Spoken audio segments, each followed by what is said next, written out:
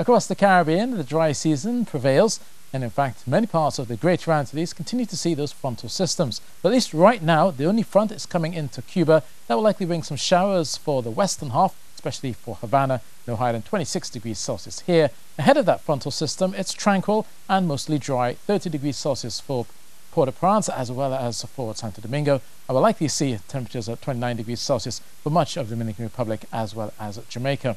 Also, for the eastern Caribbean, the only place you will see rainfall is for the Leeward Islands, namely for St. Kitts, Virgin Islands, around Puerto Rico. There will be a trough lingering here. And then there will be a lot more sunshine down the island chain into the Windward Islands and down towards Georgetown. Showers still expected at 29 degrees Celsius as they go through there Tuesday. Now, we're talking about that frontal system that's set to make inroads into western Cuba. That will continue to move across central parts of Cuba and eventually staying north of the island chain, as you can see here, leaving most of the Greater Antilles under high pressure. And that's how it should stay, at least for the next few days.